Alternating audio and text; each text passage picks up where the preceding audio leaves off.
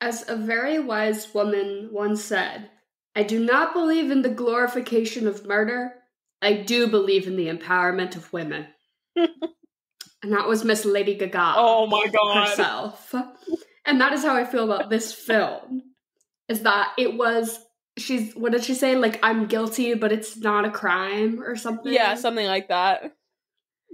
So true, The only thing I regret is not being able to kill him again. It was a murder, not a crime. True. That's what it was. So true. Love. Everyone was... It's giving Gypsy Rose. It's giving Gypsy Rose in Times Square. Honestly, everyone is like online is like, we're so over this like Gypsy Rose boom. Never. And I'm like, I kind of like her little updates. I love it. And like, she's like, I saw a Broadway show. I'm like, good for you, girl. You literally, like, your entire childhood and young adult life was taken from you. And then you've been in prison. Uh-huh. Live your life, girl. I want to know about it. It's like that TV show, The Unbreakable Kimmy Schmidt. Yeah. Where it's like the mole women, right? Who are like in a cult underground. Uh-huh. And then she like gets free. That's, I mean, not to say that Gypsy Rose Blanchard is a mole woman, but she's experiencing her life for the first time. How long was she in prison? And I love to see it. A minute. A while. Right? Because... Yeah. I really want to watch that documentary that's coming out because I think she talks a lot about how it's really good that she went to prison because she had this sort of time to...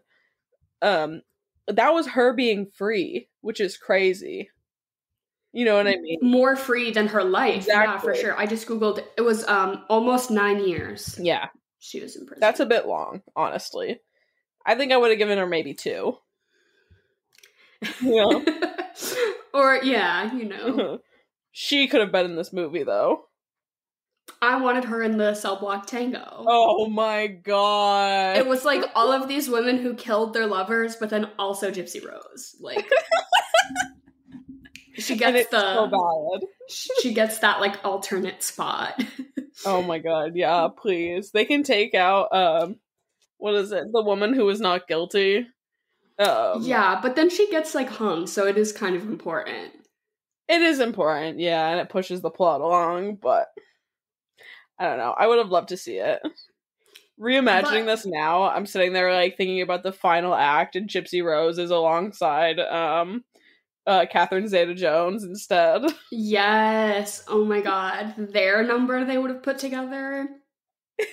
Well, did you see? I think I've definitely sent this TikTok around to all my friends, but there were just 2 girls that I saw this yesterday, like right before I watched the movie, and they're doing like the press conference rag or whatever, and like the full dance for it, and it's like Gypsy and Ryan walking into the View this morning or some shit like that.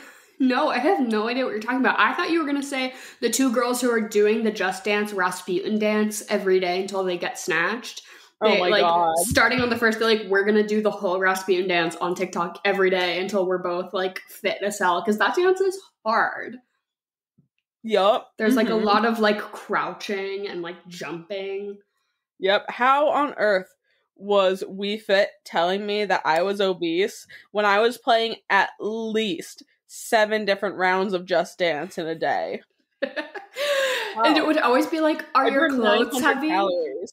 Oh my God. It would be like, are your clothes heavy? And I'd like say yes, because it's like, you're obese. And I'd be like, no, but I'm wearing a really heavy jacket right now. And then it would like bump you down into like the orange category, not the red. Meanwhile, I was like 90 pounds soaking wet. Like, I'm sorry. We Fit gave so many people body dysmorphia. Horrible. It was either your mom or Nintendo. Who's your fighter? I want to get one. Do you ever get those things in the mail that are like, if you purchased this product in the past year, you may be entitled to like, because there's like a lawsuit or whatever, and you can like file. Yeah. And they'll send you like probably like $12 or whatever, like whatever the thing is. I've never done it, but they should do one of those for like, if you like, they'll cover a year of BetterHelp therapy. Yeah. Nintendo should cover my bill. Absolutely. It's the least they could do. But the least I can do is introduce this podcast. I didn't do it last week, I don't think. I forgot. It's The Swamp. It's our podcast. It's an acronym. Stands for some whack-ass movie podcasting.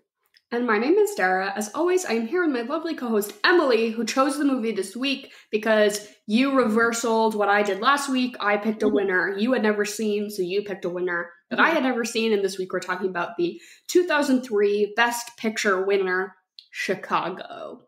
Which I was shocked that you had never seen this. This is high camp. It's a musical. It's got a pretty stacked cast.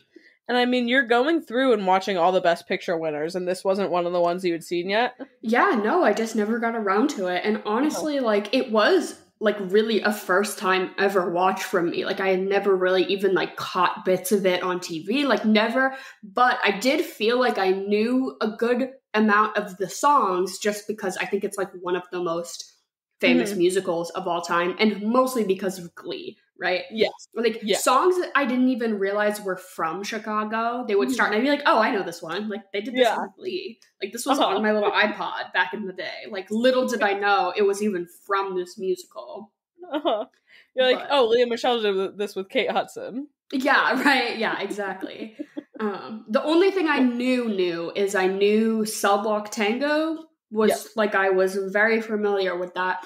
And I did know the Mama Will, you're good to Mama and she'll be good to you, or whatever. My God. Is that because of Jinx Monsoon? Yes. Yeah. I don't know if she's still on Broadway, but for a good run of time, she was, she played Mama Morton on Broadway. And she, at the season 15, I want to say, Drag Race finale, they brought her out and she did that number for everyone. And it was great. Yeah. I had a friend that saw the show and they said she was fantastic. Of course. Of course she is. Hey. She's probably one of my top winners of all time. I think a lot of people would say that, though. That's not a hot take by any I love that gap she's got going on. Her whole thing is just excellent. I wish I could exude that kind of chaotic energy. But endearing. Mine is more just concerning. Yeah. Okay.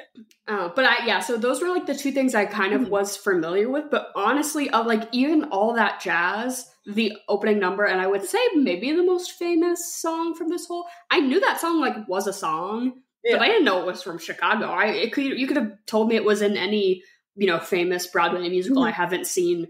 That's crazy that you didn't. I mean, maybe in the very periphery of my mind, I maybe would have known that, but I was, it makes sense, it checks out, but I've never seen it. Yeah. So since this is your first time watch, can you give me your general thoughts, general impression? Yeah, I thought it was great. I thought it was a really great take on musical to movie adaptation, and I was really interested to see what this director has done otherwise, and it honestly kind of surprised me because he has since then done the Mary Poppins, the 2018 Mary Poppins remake, which was not great. He did Into the Woods, the Into the Woods movie musical, which I thought was fine, fair, and then the newest, the 2023 Little Mermaid movie is what he's done since, and all of those to me, if it's a pass fail, all fails, right? Yeah. Those are not good movies. And so I was shocked because he clearly just wrung out all the juice in his body into this movie. Yeah. And I wanted to get into I wanted to understand where this movie came from, really, because I didn't get because I was looking into how does this translate to stage production, because it's so much theoretical musical numbers that I was wondering what how much of this was the movie taking liberties. And I thought it was really interesting that the way he pitched this movie, they wanted him, Miramax, the production studio, wanted to do Rent, which they ended up doing a couple of years later, but they wanted to make Rent into a movie and they wanted him to direct it.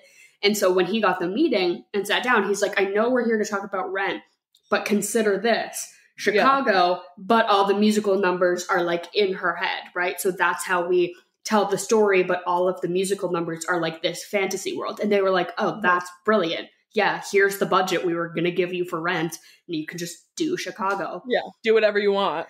And yeah, I thought that was just such a cool way to go about doing that, of the whole like fantasy dream sequence type. Because then you could be as big and over the top as a Broadway show without making the movie seem like kitschy or hokey, right? Because it's all under the guise of like it being in her delusion, which I lived for. I was like, girl, that's me. At any given moment, if I'm like a little spaced out and somebody like snaps me back into it, I was like, you just cut off a musical number. Like, literally, you just, like, everything is a movie to me. I'm, like, on the train, and I'm like, this is the story that's happening right now. And it's like, no, it is not. But I will romanticize the fuck out of lame-ass shit as to the moon. I'm the same way, and the show that really made me more delusional about it was Normal People. I put my Normal People lens on my life, and I'm sitting there, I'm like, it's my show. It's like the most mundane thing is happening and you're like, wow, it's like a meditation on the everyday. Yeah. It's giving, slice of life, right? Literally. Whereas it's like big plot points never actually happen. It's all slice of life. Yeah. It's the whole pie is just life. But that's like I do my like before I mean I know everyone does this, but like when I want to fall asleep but I don't want to look at my phone, I do my like close my eyes and I like slip into my alternate reality where I have like several timelines of different stories going and I can like Yeah. Not that I'm a shifter. I don't do that shit. No, but I feel like it was always easier to keep up with your timelines and when you were like in high school or like middle school because you just zoned out the entire class and just did that instead. Yep. Like it's like I've left my Sims to rot for a long time. And you come back and like the baby's in the swimming pool and you're like the kitchen is on fire and you're like, well, gotta do some recon here. Yeah, you're doing the cleanup in your brain. Oh my god. To like snap back to reality, to be like, wait, that's not a real thing that happened. That's like, do you ever like think you have a memory and then you're like, no, that's like I made that up. Like I'm fully gaslighting myself into thinking I had these experiences because that's how hard I've meditated in my mind about them. Yeah, probably. But I loved that for Renee Zellweger. Like every moment we drifted off to like the high camp musical number, I was like, yes, like give it to me. And my favorite thing about that is that it allowed them to still put on these numbers like they would on a Broadway stage. Like all of it was in that stage. There were curtains, in the wings. Like they didn't really have to maneuver it the way that a lot of movie musicals do, and they have to put it in a different setting and give it like context and how you get there. And they were just like, oh, it's delusion. It's on, and like gave it such an easy pass to make it just what's the right way to put it? Just to keep it kind of authentic to what it's organic. It's way more organic because to me, like in movie musicals, when people just start singing, like in a kitchen or a classroom or a courtroom, there's something a little off about it. Well, it's the same thing, like, think of the Hunger Games movie. I was cracking up in the theater, and this isn't even a musical. Oh my god, when Lucy Gray just starts. She just starts going, just out of the blue. And she had some lead up. She was even like, I'm gonna sing a song now, and then does it. Like, even that had a little bit of a prelude. When they do, like, the talking into singing, I guess this is true for, like, movie musicals and, like, actual musicals, but then they're like, no, wait, stop. Don't go. Like, where was that guy? Like, we're talking, we're doing dialogue, and now we're singing. It's very, like, so awkward that I'm like, oh, at what point do you choose to, like, slip into that? Because it just does not work. You know what movie is like that in the same way? And there's two things about it that are very similar. It's big, busty Queen Latifah and The Delusion. Hairspray. Yeah. Hairspray. Mm-hmm. It is so in the same vein of Tracy is fucking delusional. Mm-hmm. I can hear the bells. Same vein as Renee Zellweger just flying into Roxy or whatever. Yes. Roxy. And you know that girl who like starts doing a musical number like in real life, and you're like, no, like somebody needs to tell you to cut this out. We had like an acquaintance, because Emily and I did band in high school. That's how we know each other. We did band together, and I feel like all band kids across all of time and space always just sort of meld together a little bit, because I feel like it's one of those extracurriculars, like it's year round, right? It's not like a sports season. It's like a year round thing, and the kids who do it, like that's just really all they do, basically. For the most part. So I feel like band kids are always every variation of band. But so we were always like adjacent to the choir kids and the theater kids, right? Because you're like associated, but not like very different vibes. And we knew this one girl, and I don't feel bad telling this story because nobody is going to ever find out who this is. But she in middle school was dating who is now my husband, Henry. And she was dating him, and she was like a theater girl, like like she was like I'll sing in the hallways because I'm having my main character moment kind of girl. And Henry broke up with her because, you know, they were in 7th grade and they'd been dating for like 2 weeks, and Henry breaks up with her, and we're in gym class. And she collapses to the ground and starts singing On My Own from Les Mis. And I remember everyone just being like, who is going to tell her that she just cannot be doing this right now? I'm so upset because I know we were all in the same gym class because we all had like band and choir at the same time, and I have no recollection of this. It was so funny. I know I was there. Like, I'm sure people were like actually playing like dodgeball or something. Like, I'm sure there was an actual gym class assignment going on that a certain number of people were actually participating, but just like the sideline kind of slackers like me who like never really got into it, like definitely like I was like, oh, she's on the ground. She's having her main character. She's having her Delulu moment. That's Rachel Berry. I'm like, Rachel Berry and this girl are like cringe, but for some reason, like when Renee Zellweger does it in this movie, it's cunt. Like when Tracy Turnblad does it, it's cunt. Yeah.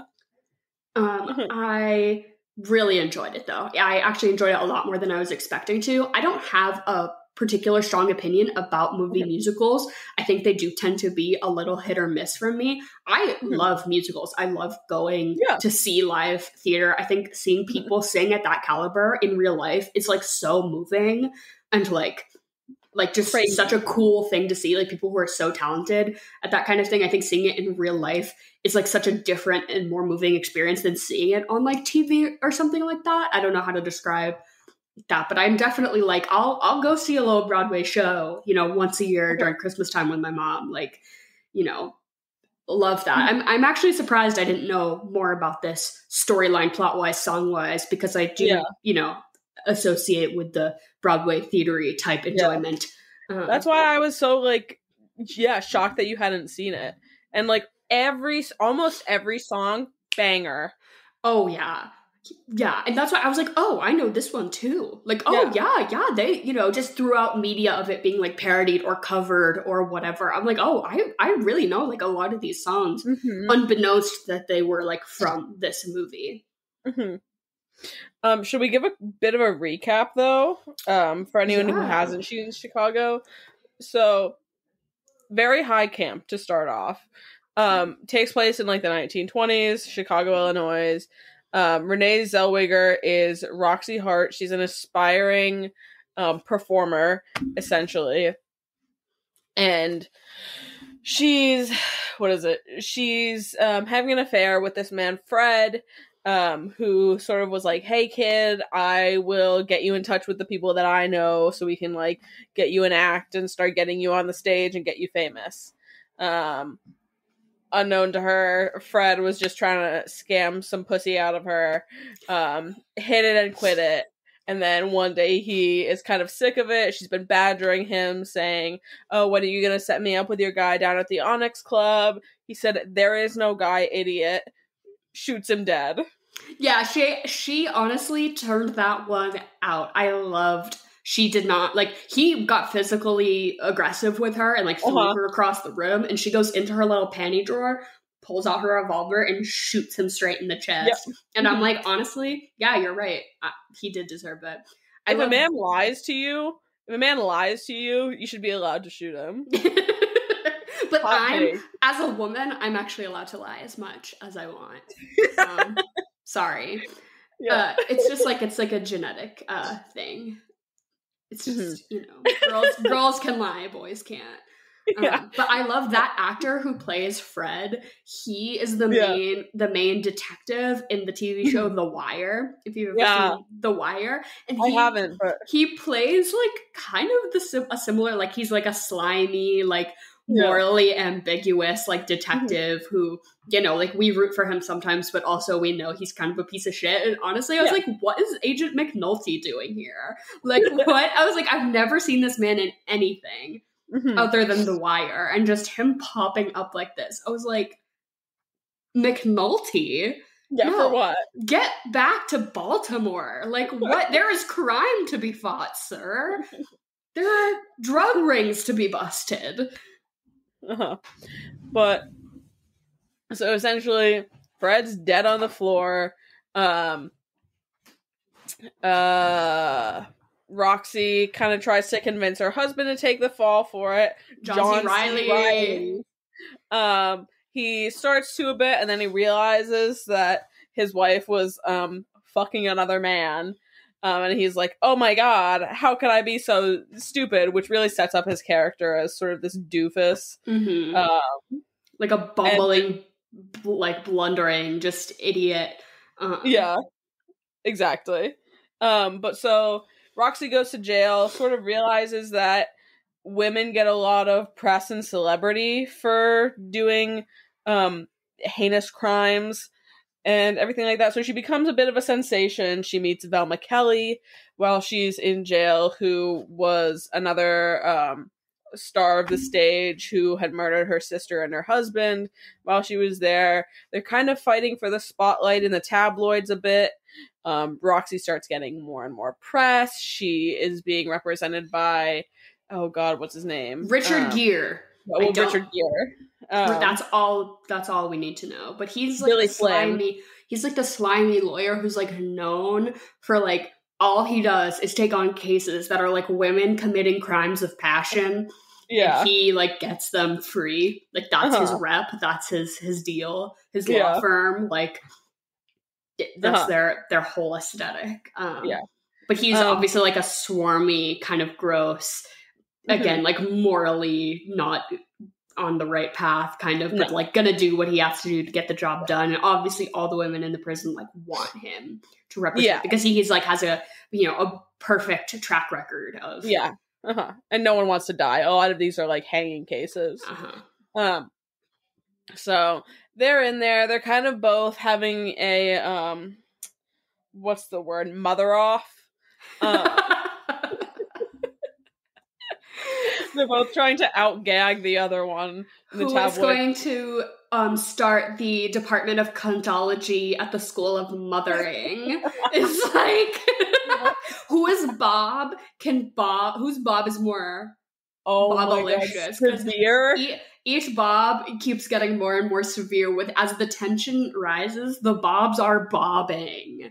It's like every scene it cuts back to them, the Bob is just a little tighter and a little... Queen Latifah's there. She's basically the warden of the jail. She is... I'll circle back to this because I have a lot to talk about with her. But essentially, it's just both of them trying to not die, kind of canoodling with Richard Gere, trying to figure out the best way to present themselves to the media, kind of both chasing stardom because at least Velma's very used to the spotlight and loves it, and Roxy, that's the thing that she's wanted every day of her life. Eventually, they both get off. Roxy realizes that fame is very fleeting. And she goes on with her life. She's trying to make it on the stage a little bit. Velma comes and finds her. They're both kind of down on their luck. She's like, hey, kid, you want to do a double act with me? And she says, no, I hate you. She said, that doesn't matter. Cut to the best final number that I have ever seen in just about any production. Second to the train station dance number in Slumdog Millionaire. Fair. No, it was so right good. about that. They like take out these cunty little like revolver Tommy guns. Yeah. Oh, so good. And like that whole thing was that at one point when Roxy had sort of surpassed Velma in like the media, like stardom, attention war that they're having, Velma is like, hey, like you should do this act with my sister. Maybe we could team up. And Roxy's like, you're a has-been and I'm not impressed. And it's basically like as their, you know, their tracks are intersecting and then going in opposite ways. And then at the very end, it sort of circles back to that, which is quite nice. And honestly, that's like the only thing that really saved this for me, like storyline wise, because Roxy's character is kind of deplorable, like not likable. Does not do shit. She's constantly just like doing what Richard Gere tells her to, basically. And then like, bitching about what Richard Gere tells her to do. Like bitching and also just like being so awful to poor John C. Reilly. Like I know that he is so dumb that he kind of deserves a little bit of the flack. I was gonna say, I have no sympathy for his character. I do feel so bad for him. I really do. And then at the end, she just sort of gets what she wants, right? Like she gets off and she gets free. And the only like repercussions that she faces are that she does not end up being as famous as she was even when she was in prison, right? As soon as she gets released, the whole thing sort of fizzles out and everyone moves on to the next thing. And she thought she was going to be this big star and she's not. But I'm like, the whole movie, I'm not really rooting for her. No, but I love it. I love my little anti-hero. Yeah, I'm just like, you're the worst. Like I kind of want you to stay in prison because like you actually are like if she wasn't guilty of the crime, then that would be like a different spin on it. But no, like she totally did it. Yeah, there's no argument here to be made that she's not completely guilty for shooting someone in. Oh no. Yeah. But that's that end scene. I was just like, oh, I don't even care that I don't even like either of them. Like it's so cunty. Oh my god. It's just such a fun song. The music is amazing. The song is phenomenal. The dancing in this show is some of the best dancing I've ever seen in any show. And I think it's probably the style of it, but and I forget that Broadway shows obviously have like really impressive dancing and stuff like that, but like everything that's been in the paper, or not paper, but in the spotlight lately has been like Hamilton or Dear Evan Hansen, not shows that you think of for like really spectacular singing and movement. And I think the reason is because like this is an older musical. I can't remember when it was actually brought to the stage, but like the dancing is phenomenal. Insane. Like that old like jazz style, sort of like like burlesque almost, right? It's so impressive.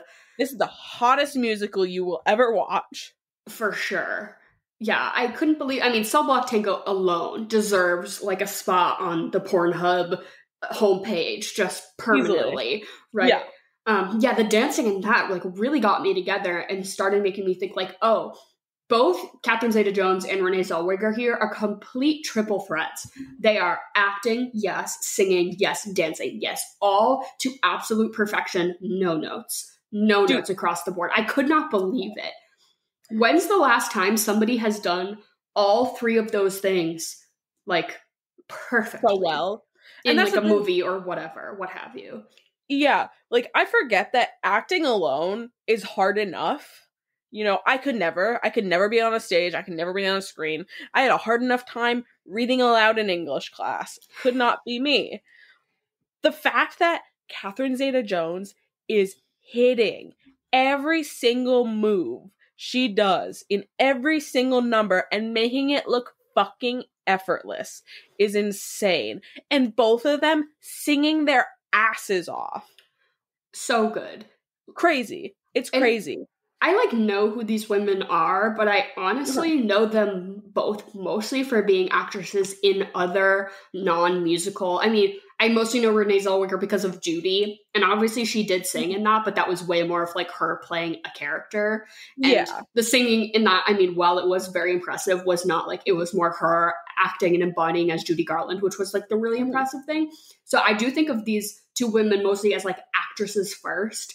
And in this movie, I was like, I could not pick which I thought they were doing the best at. Like, it was all so impressive. And I like that they were like, Richard Gere, you do not get a free pass either. You will be tap dancing. They're like, no, Richard Gere, you are going to sing all your own songs, and you will be tap dancing. He was bad. Terrible singer. Yeah. He was Pierce Brosnan in Mamma Mia. Yes. It was giving the Lin-Manuel Miranda kind of nasally, like,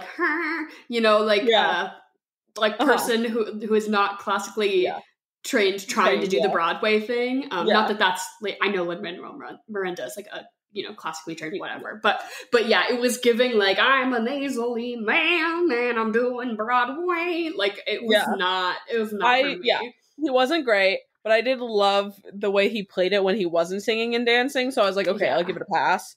But the thing about Catherine and Renee's performances that really did it for me is that even when they're singing and dancing, and especially in that big last number, which I can't remember the name of the song, but you can see that Renee Zellweger is giving it 110%, but like still really embodying Roxy in that, and Catherine is making it look effortless, like the way that Velma would. She's been doing this all of her life, you know what I mean? But you see them still acting through this insanely difficult routine to do. Like, you see how much like Roxy wants this. She is giving it her all on this stage. And even like Catherine, you can see these things of like, oh shit, like we're on this big ass stage and we're fucking killing it, you know what I mean? And when those like little nuances can come through when you're doing this gigantic act is crazy. I think I'm so glad that Catherine Zeta-Jones got the Oscar for this. For a lot of reasons. I'm glad that this movie got as many nominations as it did, before the Oscars started really taking itself too seriously. I was just endlessly impressed by both of these women. If you're good to Mama, then Mama will ask you a trivia question. Or, not trivia. No, Jen doesn't do trivia. That's not what this interim podcast segment is. It's chocolate or vanilla. My mom, Jen, she's here. She's going to say two things. We're all going to say which one we like better. That was kind of a failed little segue I tried to do. I liked it. Just then. You've seen Chicago on Broadway. I have. I was going to say, I saw it in Boston at the Wang. Still. Gregory Harrison was in it. Who's fairly famous, and then Toni Braxton's cousin, Tamar. No, is there another one? Their whole family is a dynasty. Some relation of Toni Braxton was Roxy. Wow, and it was great. And I was gonna do, not to get ahead of like themes, I was gonna do musicals because I know we all love them, but I didn't. I'll do musicals some other day. Or maybe it has already happened in the past. Who's to say? Quite possible.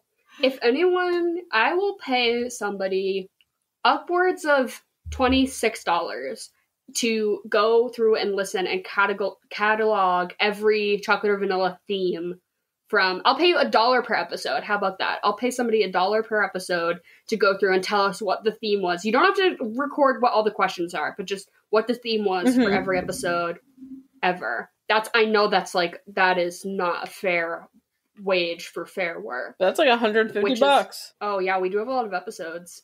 Maybe if you and your friends got together, tag teamed it, because I'm not gonna do it.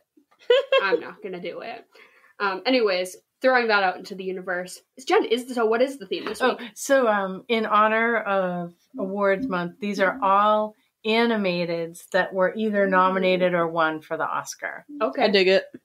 Yeah. That's into the animated movies. All right, so chocolate or vanilla? Chocolate. Vanilla.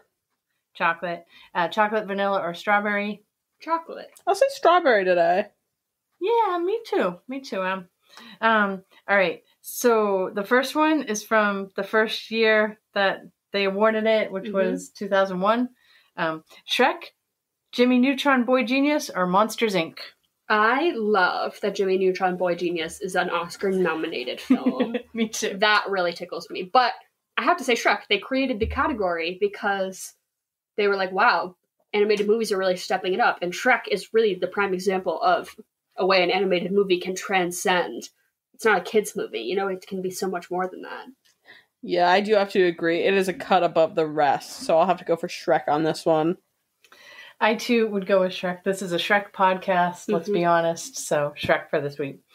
Next one, Spirited Away or Spirit, Stallion of the Cimarron. Oh my god. Is that the full title of the movie Spirit, or is Spirit, Stallion of the Cimarron like a sequel or something? It is the full name of the first movie. Wow, that's wild. I did not know that. With Matt Damon voicing the... Oh, we know. Yeah. We know about that horse.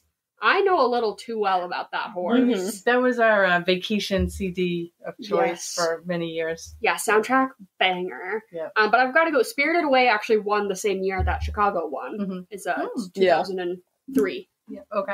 Which it's just a great year for the Oscars overall, and I think Spirited Away is a really great example again of an animated movie that's not like quote unquote like kids movie. Yeah. That animation is just Guillermo del Toro has a great quote. It's something of like.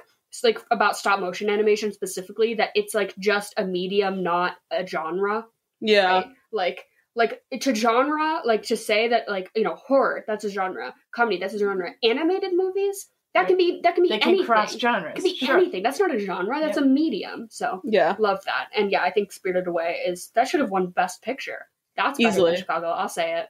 Oh, easily, yeah. And I totally agree with you on this one, Spirited Away, for me. So I have never seen Spirited Away. I'm so sorry. So as you should be. I will say Jesus Christ, Spirit, Jen. Stallion of the Cimarron, which I really loved back in the day. Oh yeah. That was when we watched that DVD until it did not work anymore, I recall. Yeah, well, I just think you'd like Spirited Away a lot, Jen. I'm sure I would. I need to put it on my list of things to watch. Because we were a Kiki's Delivery Service family growing up, like hardcore. So definitely if that's like, if you're into that sort of stylized sort of thing, it's definitely Spirited Away is like a little bit of even better.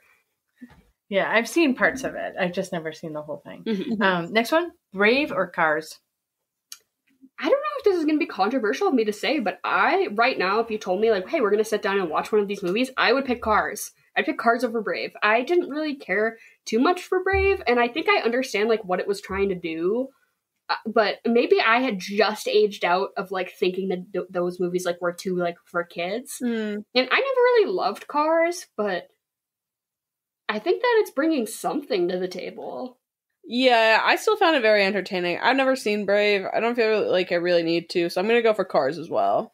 If you had the chance to change your fate, would you? Or ka-chow. Ka-chow.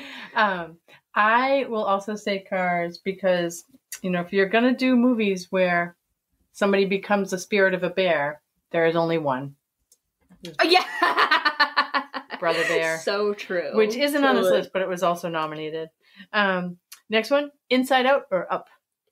Inside Out, they're doing like a sequel, and that honestly offends me. Like, just let your movie exist. Not everything needs a sequel. That movie did not need a sequel. Like, I'm sorry. But I remember like sobbing in the theaters at Inside Out. That movie really got to me. And I like Up just okay, but I feel like I have had to watch Up in the context of psychology classes, like in high school, way too much for that movie to like not feel like weirdly educational in that way. So it was always like never really enjoyable to me. But I really liked Inside Out. I really that one got me. They're like sometimes people are depressed, and I was like, oh my god, that's so true. One time you bought a little Funko Pop of the Sadness Girl, and you're like, it looks just like you, Dara. Just because she's like wearing a turtleneck and has big glasses and like floppy hair, but you were like, look, it looks just like you. I probably didn't know it was the Sadness Girl. No, you did know. You totally didn't. You totally didn't. You're like, look, oh my god. And I was like, yeah, that's supposed to be the anthropomorphized embodiment of depression. Thank you, Jen. You're not wrong though. You're not wrong. I've never seen either of these movies, but I'm gonna go for Inside Out just because I think it would have more of an impact on me. Never saw Up, don't care for it, whatever. Yeah, same. I've never seen Up either, so I will go Inside Out. Next one, Happy Feet or Surf's Up? Oh my god. I know we just did this. I know, I love Happy Feet. Go listen to our Happy Feet episode. I there are a lot of haters. There are a lot of haters about Happy Feet, and if Happy Feet has one fan, then it's me. Surfside is fine too, but as far as like Penguin movies from the mid-2000s go, it's Happy Feet. It's Happy Feet, yeah. Totally agree with you on that one. Yeah, it's Happy Feet for the sweep on that one. Next one, Isle of Dogs or Ice Age? I'll pick Ice Age. I went and saw Isle of Dogs. I liked it, but I did really understand and agree with a fair amount of the criticism that surrounded it, involving like Wes Anderson deciding that like he can make a movie about Asian cultures that he is not a member of to that extent. Like it being present or an influence is one thing, but like focusing your entire movie on this thing is just like felt a little weird to me. And his whole like the criticism of like race in his movies I think is fair, and I think he's getting better and he's growing and he's learning, and I think some of the criticisms are a little like too much, but on the whole I definitely don't disagree that movie definitely had some problematic things about it, and while I did think it was a good movie, it's certainly not his best. And Ice Age, that little squirrel who's looking for his nut, they could put a little snippet of that in front of every single movie I see at the movie theater. If every time I went to the theater to see a movie and there was going to be like a 30-second Scrat finding his nut bit before, I would love that. I would love to see it. Yeah, I believe that. I've probably seen Ice Age as a kid. Don't remember it. I hated the way the baby looked. Hated it. That baby. Alone, I'm picking Isle of Dogs. That baby is scary. That baby had a square head. Mm-hmm. But I will pick Ice Age also. Who voices the saber-toothed tiger? Oh, is it someone sexy? Is it Dennis Leary? Well, I know John Leguizamo is the sloth, but it might be Dennis Leary, same guy. They made that saber-toothed tiger have a little too nice of a voice, is all I'm gonna say. Yeah. Maybe not. He just did a little too good of a job, that's all I'm gonna say. Next one, Finding Nemo or Shark Tale? Ooh, totally different vibes. See, I almost feel like the sequel-ification of Finding Nemo like has almost ruined it for me, right? Like, I'm like, we did not need to be doing all that. But I still think Finding Nemo is more iconic than Shark Tale, even though the sexy fish in Shark Tale, we need to talk about it. Like, that needs to be a conversation that never stops being had. Why did they make the Angelina Jolie fish so hot? Yeah, I liked the vibe of Shark Tales a lot better. So I think I'm going to go for that instead of Finding Nemo. And isn't there that scene with the shrimp? And he's like, my sister had a baby, and the baby lost its arms. Yeah. That, like, pops up on my Twitter, like, once every 3 years. And I just, like, who is posting this? I don't know, but I love it. Well, you know me. I'm a Disney fan, so I guess I'm going to go with Finding Nemo. Next one, Coraline or Corpse Bride? Coraline. Every day of the week, Coraline. Coraline over any movie you've said so far. Yeah, Coraline easily. I will say Coraline, obviously, too. Next one, Treasure Planet or Marcel the Shell with Shoes On? Oh, it was so tough. It's tough, like, because I don't know if I entirely agreed that Marcel should have been an animated. Like, I know that it was primarily stop motion, but it also, like, had people in it and was also, like, very much live action. So I think that definitely could have been a debate. I sobbed in the theater at Marcel the Shell with Shoes On. I love me some Treasure Planet. That's one of my nostalgic big touch points, but it's Marcel. That was one of my favorite movies from that year. Was it 2021, 22? Yes. I still haven't seen Marcel because I know that I'm going to bawl my eyes out because of everything you've said about it, Dara. And I, like, need to find the right time for it. You know what I mean? But I'm still gonna pick it because I remember watching the first, like, little short that they did of it, like, way back in, like, years, 7th like or 8th grade, a decade and a half ago. Yeah. But I anticipate loving it already, so I'm just gonna pick it. I saw it, not to flex, not to always be doing my South by Southwest flex, but I got to see it at the premiere, like, where Jenny Slate what's like for real there. And I had tickets to go to a concert afterwards. So I was like in my little concert getup and I fully cried off all of my makeup. So then afterwards I'm like going to this concert in my cute little outfit, but just like no makeup because I just fully cried it all off. Yeah. This one was super hard for me, but since I'm gonna lean towards Disney again and go with Treasure Planet, I love Treasure Planet. And that era of Disney is unmatched. To me, it is too. Yeah. Next one, Spider-Man Into the Spider-Verse or Lilo and Stitch. Spider-Man Into the Spider-Verse really changed the game as far as it's one of the best animated films, and it's one of the best Spider-Man films. It is the best Marvel film that studio has ever made. Yeah, easy. Sure. Yeah, Spider-Verse for me. Yeah, Spider-Verse. Even though I do love Lilo and Stitch. Next one, The Croods or Big Hero 6. I've never seen The Croods. Don't know. It was good. Don't know much about The Croods. Haven't seen either of these. Emma Stone, Ryan Reynolds. Yeah, it was good. Hate Ryan Reynolds. You do? Hate him. Why do we all hate him? Is he a bad guy? I just find him irritating. He's a pick-me. You think he's a no talent, right? Yeah, we've had this conversation before. Yeah, I don't think he has much to give. I think he's, a pick-me. I think he's annoying, and just very cringe. And I don't like cringe, so I'll go for Big Hero 6.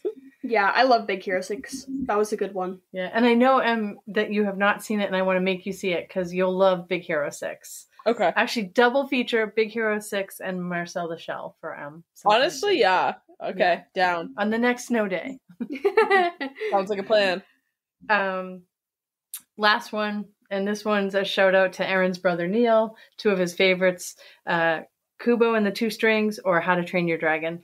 That's a killer double feature right there. Yeah. Neil has good taste. Yeah, I'm inclined to say Kubo and the Two Strings because it comes from Leica Studios, which does Coraline and does a lot of really great stop motion stuff, and I'm a stop motion bitch.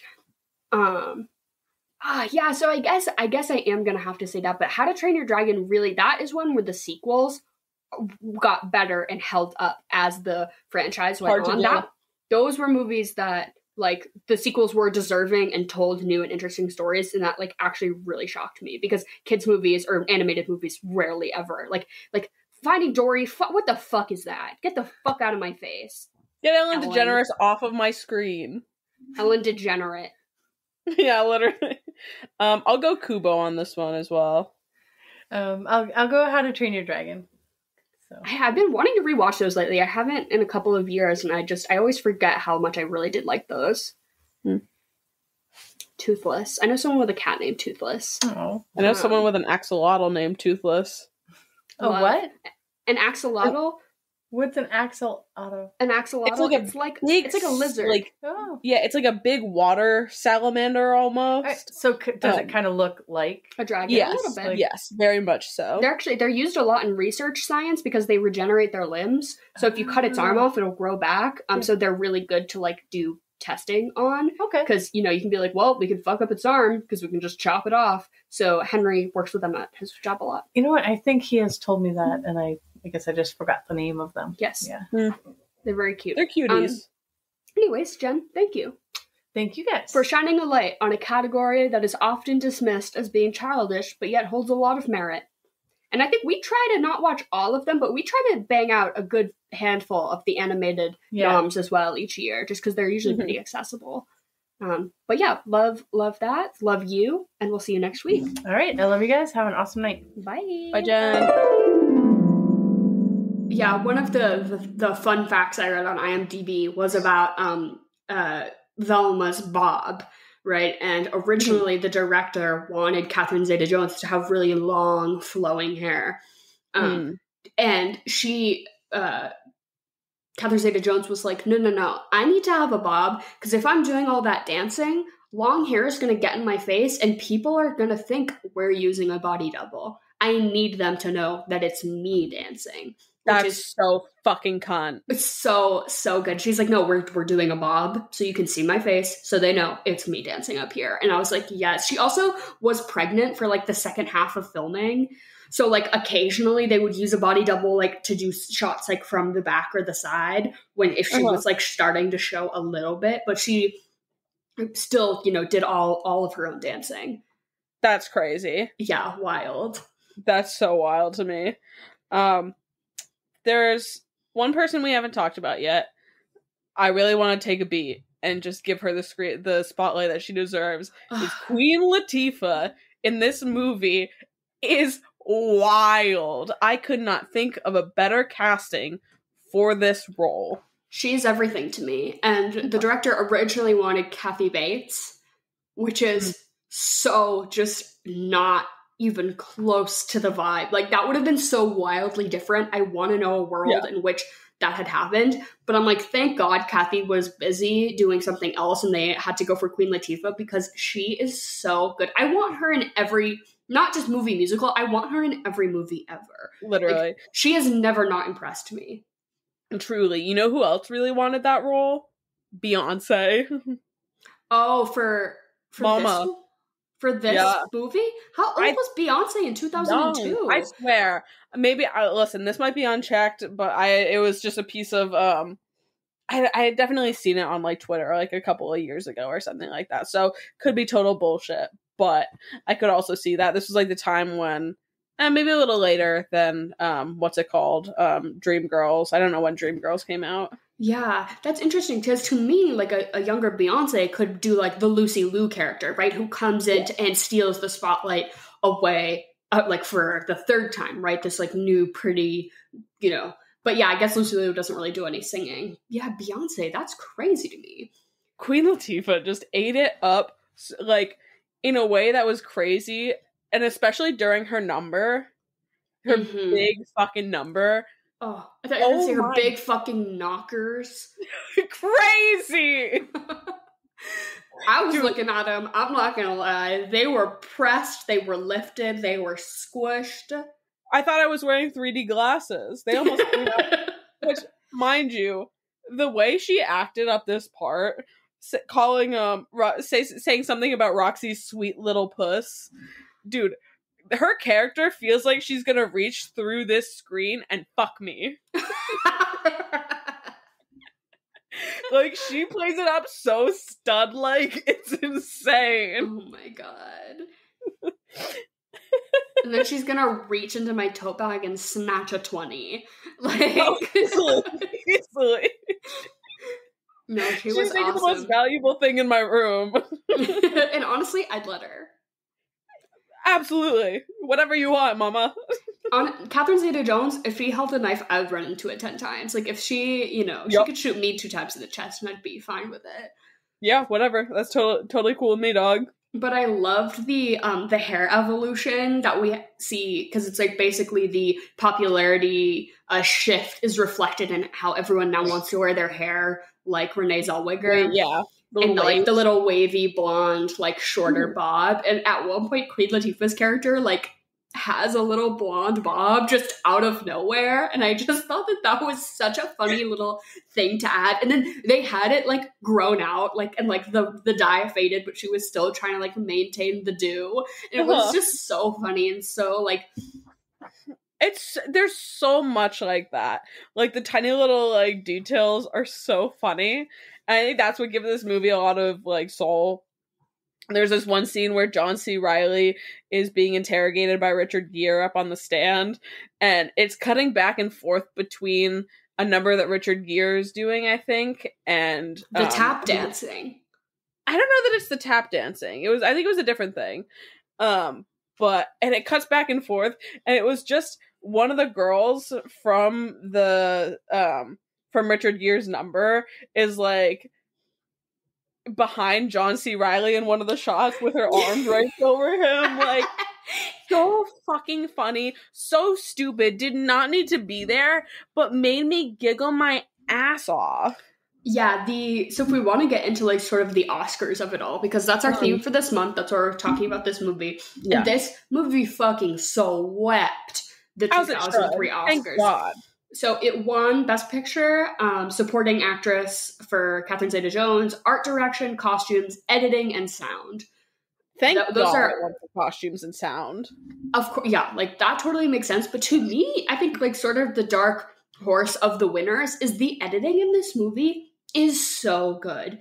It is so crisp. It is so fast. It almost to me felt like what Baz Luhrmann was trying to do with the Elvis movie. Absolutely. I know they're very different, and I'm sure they're different directors. They had different visions. It's a different thing. And Baz Luhrmann, I think, is way more successful with Moulin Rouge as far as it being like bright, colorful, popping in your face. Really, we have a good example from him of what that vision is like executed well. But Elvis to me felt like it was edited like a movie trailer the entire time, right? From start to finish, it was like too fast of cuts, too jarring of back and forth. Like it was just weird, and it felt really jumpy. This movie does that, but like clean, executed well. Yes, it's fast. We're going, but it's with music, right? And it's making sense. And random things are coming in, but you can follow it. It's not distracting. I think the best example of that for me is the song, what is it? They Both Reached for the Gun. The puppets. Where Richard Gere is controlling the media and Roxy, and they're all dancing behind him, and it's fantastic. And then you get this shot of Richard Gere holding the strings up top, and then fucking, oh god, what's her name? From Mamma Mia. Yeah. And The Grinch. God, why can't I think of her name, dude? But she's in there, she's swinging around on this stage like Christine Baranski. Yes, Christine Baranski, thank you. But I thought like the Hot Who from The Grinch. It's like that's my flagpole. Exactly. But I thought that was such a good example of how amazing the editing is, and because it shifts from like 3 different like venues almost, and it's seamless, like stage settings almost, right? Yeah. It's like they changed the set on the stage, and to me that scene was so fast, but you still, all the words of the song you understand, right? Like the diction is clear, you understand what they're saying, the message is they both it's like they're hammering you over the head, right, with this like really obtuse point that they're making, so that's why they can do it so fucking fast, right? It's like you're beating me to death with 1,000 tiny punches. And I love it. And I love it, yeah. But yeah, so editing I thought was one that I was like, oh yeah, this did really impress me, actually. And then the other things it was nominated for that it did not win were lead actress for Renee Zellweger. She lost to Nicole Kidman for The Hours, which I think we talked about a couple weeks ago. I've never seen it. I think right that Renee didn't win for this. Wrong that Nicole did. I think that Salma Hayek should have won this year for Frida. Yeah, for Frida. Yeah, that was also like in the mix. A lot of really great movies were in the mix this award season that we're covering. And then John C. Reilly for supporting actor, which was like kind of random to me, but I'm like, you know what? Yeah, like his number when he does his little clown makeup and he gets out there, so good. I mean, only second place to Mr. Kurt Hummel in the pilot episode of Glee. So I was like, oh, I know this. I'm like, this is episode 1 of Glee with Kurt like tucking his little bangs behind his ear. I'm like, oh, I know this one too. Hitting a high note that didn't need to be there. Which, similarly to in this movie, in All That Jazz, when Roxy goes and pictures herself on the stage and does the big jazz, like, high note sort of thing, that is the best change that I think anyone has made to a musical number like that. Because it's not in the original Broadway recording. Like, it's still, like, very, like, calm and mellow. But the way that they insert her into that and do it, like, in that weird way, and it kind of sets up the fact that she's going to be inserting herself into all of these different delusional, like, and she thinks she's the main character. She's like, I would get up there and I would do it even bigger, right? Yeah. Have you seen this like live ever? No, I want to desperately. We should go. But no, I haven't. Yeah, absolutely. But yeah, I thought that's just one thing that I usually, it depends. Sometimes I'll listen to like the original Broadway recording of stuff. Sometimes I'll listen to the movie version if I like it better. Like I do that with Hairspray a lot. I always listen to the Hairspray one, or I always listen to the Mamma Mia movie soundtrack. A lot of the times I'll listen to the Chicago original Broadway recording, but for that song, always always the movie version, because something about that high note just scratches my fucking brain, dude. That's when this movie got me. Is like that whole number was so good, and now at that point I was like, oh, so we're also doing like really interesting and intricate storytelling as well. Yes. It's not just that you're gonna blow me away by like great choreography, it's that it's gonna be like that, right? Like snappy, like, and that's when you start to get it. Like you're like, oh, this is, we're gonna do like the delusional self-insert sort of vibe, which the whole premise of that and the way it was executed was great. But also, so supporting actress Queen Latifah, she did not win. Director, adapted screenplay, cinematography, and original song, all nominated, did not win. But basically, that's like every category, other than the ones it's like uneligible for, like documentary or whatever. But I'm like, damn, they really like, they used to be into movies like this. The Oscars used to not be like this stuffy, iffy, like we want to do things that are really serious, when it's like, no, sometimes the best movie of the year is a musical. Yep. The only other thing that I could compare this to in the last 10 years is Everything Everywhere All at Once. Yes, getting the flowers it deserved. Yeah, absolutely. Yes. And it's crazy because I wouldn't even call these two movies remotely similar.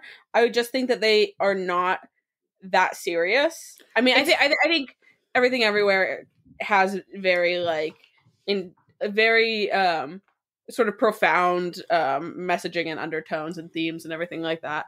But it's silly. Like they hit each other with dildos. Like it's a silly movie. Exactly. Yeah. But like in the last 10 years, I couldn't think of another movie that's sort of in the same vein as like Chicago. And it's wild to me. Or winning. Yeah, and I guess maybe that has something to do with like movie musicals now being like just a little different, like not really the same energy as this one, I guess. Yeah, well, was West Side Story nominated? It probably was, right? It was. Yes, it was. But again, it's not funny. Yeah.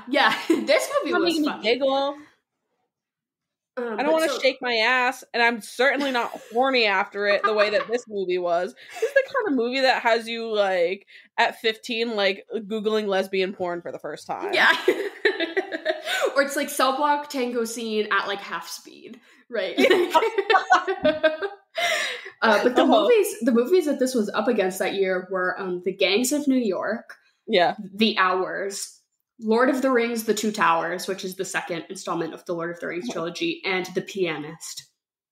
Honestly, it's just impressive that Lord of the Rings was also nominated, because Lord of the nowadays... Rings, the third one won. Lord of the Rings, Return of the King, the third installment, won Best Picture. Yeah. You see, like, that's... Nowadays, they would never do something like a fantasy... the third installment of a fantasy franchise? Never. That's insane. Yeah. Which, I mean, the way that a lot of, like, sci-fi fantasy franchise movie stuff is now, I don't think we should be putting... tubes, yeah. Like, yeah, I don't think we should be putting Marvel stuff in. Not that I'm saying Lord of the Rings is the same as Marvel. Like, that is not true at all, but... Yeah, I was gonna say, that's nearly offensive. But not that I'm saying we should just be putting, like, stuff just because it's popular or did good at the box office. Like, that is not what I'm saying, but I do think that they need to broaden their horizons a little bit. As far as, like, not every historical drama or biopic is inherently good. Just because it's telling this life story of someone you thought is important doesn't mean it's a good movie. Like, most of the time, it's not. I didn't have to see the Whitney Houston biopic to know it was bad. Right? Or just, like, everything feeling so Oscar baity now, of, like, movies trying to conform to this mold of, like, it has to be this, like, profound and serious. And for some reason, the movie that comes most to mind for me is King Richard, of like recent past, of King Richard, the movie about Venus and Serena Williams' dad. And it was basically all this huge ploy to get Will Smith an Oscar. And it was like, I'm like, okay, let's take a look here. I understand that this guy has maybe a sort of interesting life in the grand scheme of things. Why is this movie not about one of those girls? Why is it not focused on, from childhood to adulthood, the life of Serena and Venus Williams? Yeah. That is just, like, so much more interesting and compelling of a story. Like, to be like, oh no, we're gonna make a movie about the dad so that Will Smith can really, like, have emotional moments and get his Oscar. Like, what the fuck are we doing? That movie pissed me off to no end. And maybe it's just because I really did not like it. Yeah, I'm really hoping that, and it's kind of the same way. I think that Bradley Cooper has tried to set himself up to win for Maestro this year. Mm-hmm. Same fucking thing. I could not care less. And there's this very particular scene that he threw in there, like, as his, like, clip to try. Is it the directing when he's doing the conducting? In the cathedral, yes. Yeah, that one. Which did you see Tar? I love the tweet that's like, Cate Blanchett watched one YouTube video of how to conduct and showed up on the set of Tar and did that shit. Like, Bradley Cooper being like, I spent 10 years, like, no, fuck you. Yeah, suck my dick. But I'm really hoping that, God, why can I never remember her name? From the director of Past Lives wins. Is that what you're gonna say? No.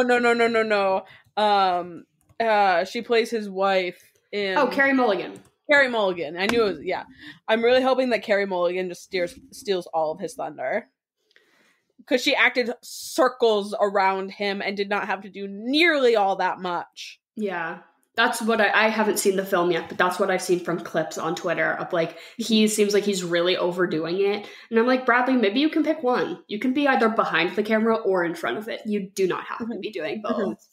If Bradley Cooper just had a mic drop moment, like in this movie, which was the original, if it weren't for the baby, then maybe you'd win Best Director. Oh my God, the way she Peter Malarked all their asses. Literally, no, it was...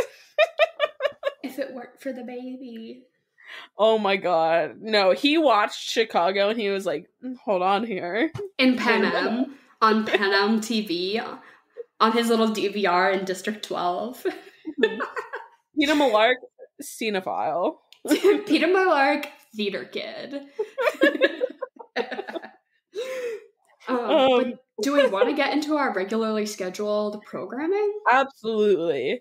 So, I feel like who's our third for Fuck, Marry, Kill? It's gotta be Roxy, Velma, and then do we want to do, like, Mama Morton, or do we want to do Richard Gere? Okay. Let's do Mama, because that makes it more difficult. Yeah, because I would probably we're gonna kill Richard Gere. Like, I already unfortunately. Know that. Yeah, for sure. I am gonna marry Mama. Duh. Obviously.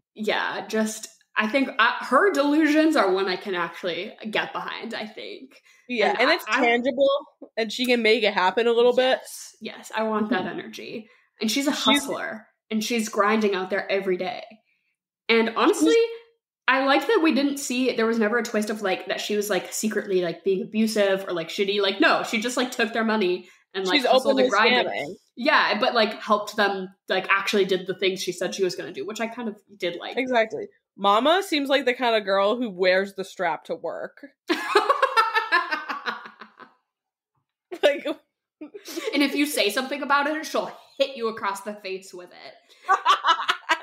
If you say something about it, she's going to fuck you. And I will be enjoying it. She's gonna give you 3 orgasms that you didn't want.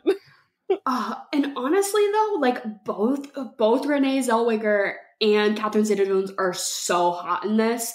But no one has ever been hotter in this. Like, Catherine Zeta-Jones takes the cake for me.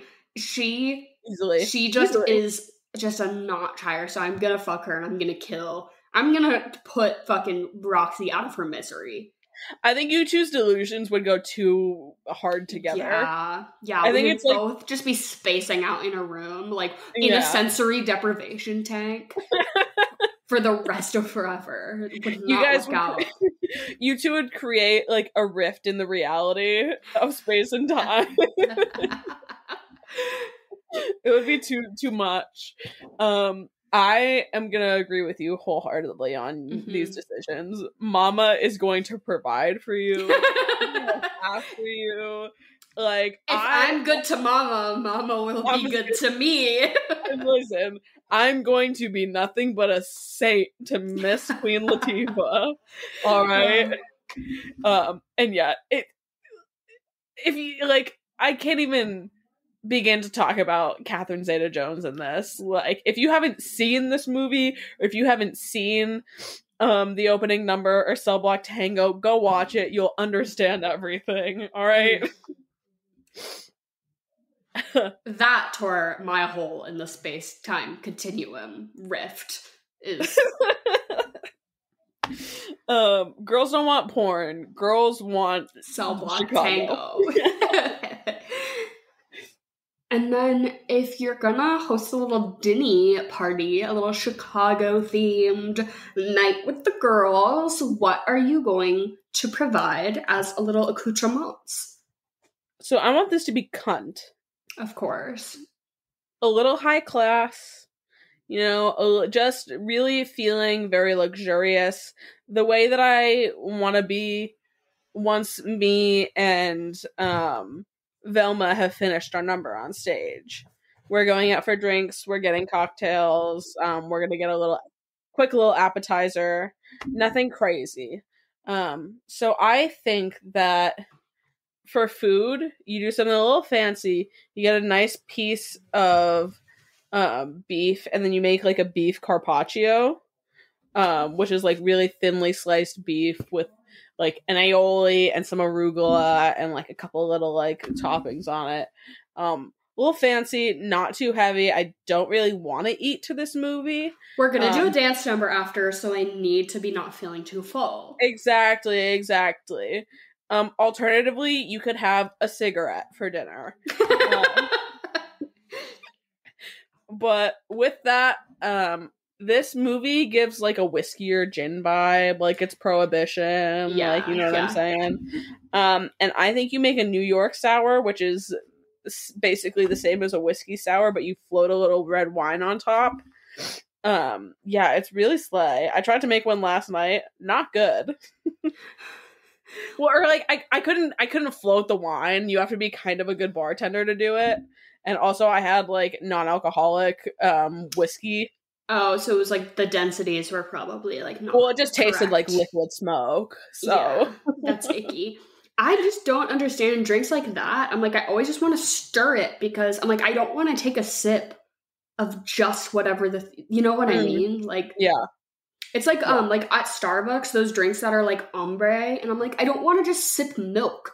Like, I don't want a fat sip of just straight milk when I dive into my coffee. Like, stir my coffee. I don't want to do it myself. Yeah, I get it. That's how I would feel about that. Do you also hate, how do you feel about an egg white on a drink?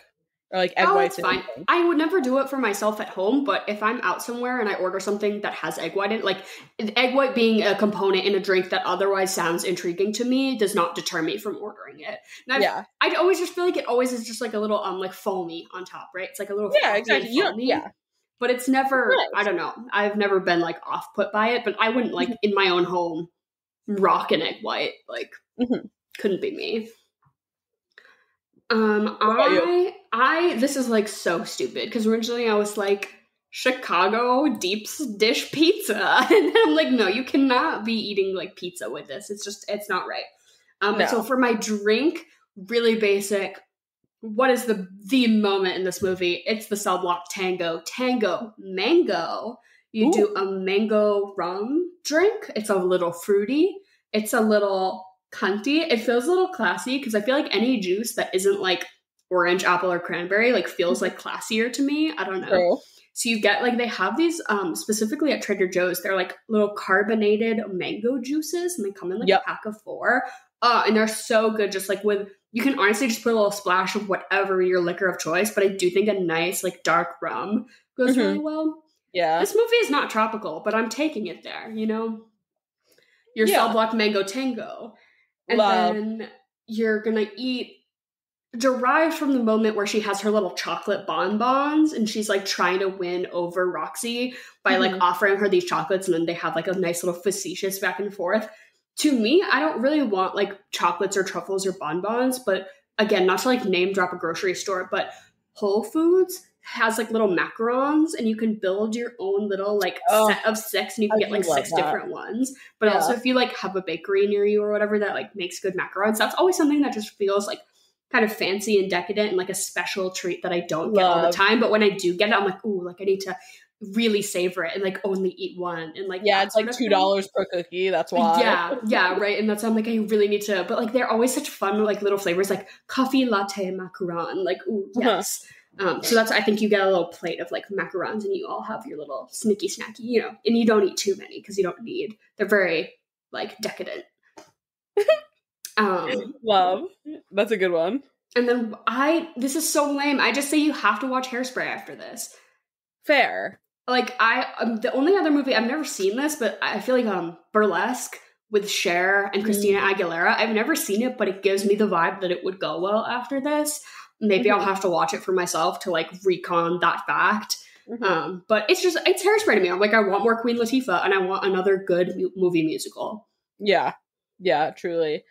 I want the glitz and the glamour, which I feel like sometimes you can only get in this specific time period.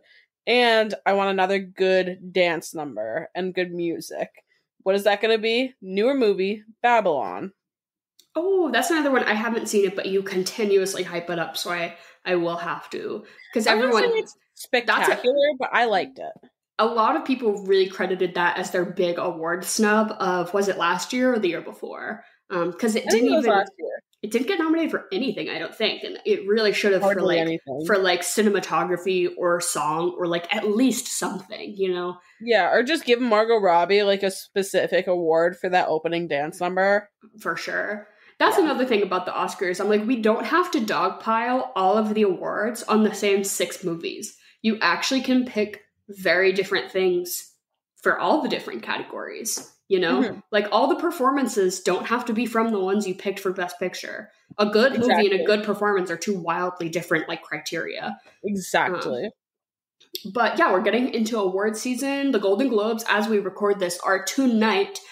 So I'm feeling like this will be in the past when you all hear this, but we're hopefully going to be like posting a little bit more about like just upcoming award season as things happen, trying to stay on top of it. It's my favorite time of the year. It's the most wonderful time of the year, award season. And hopefully we can do some sort of like live stream or bonus episode or something for the actual award ceremony. That would be really cute. And let us know your opinions. Like, I really want to know what you think, what's going to get nominated, what you hope gets nominated, all of it. The nominations drop on the 23rd, I believe, which I'm real excited for. Yeah. And as always, thank you all for listening. If you could give us a review, that would be stunning. Some little stars. If you could drop us some stars on whatever listening platform you are listening to. We also do bonus content. I'm sure this month's will be award season related in some capacity. But we have a lot of fun stuff going over on the Patreon. Sometimes we just do like chit chats where we talk about what new movies we've seen in theaters recently. Sometimes we'll cover a movie that is suggested to us. We do all sorts of different bonus stuff about once a month over on there. And it's like $2.86, I think. I priced it the same as a Great Value ice cream sandwich because I felt like, to me, that seemed about right for what you're getting. Yeah. So if that interests you, hey, use some of that money you got from your great aunt at Christmas, and you should support me and my podcast by joining the Patreon. And yeah, all the links to all our shit is in the description below. We love you all. Thank you for listening. And goodbye and good night.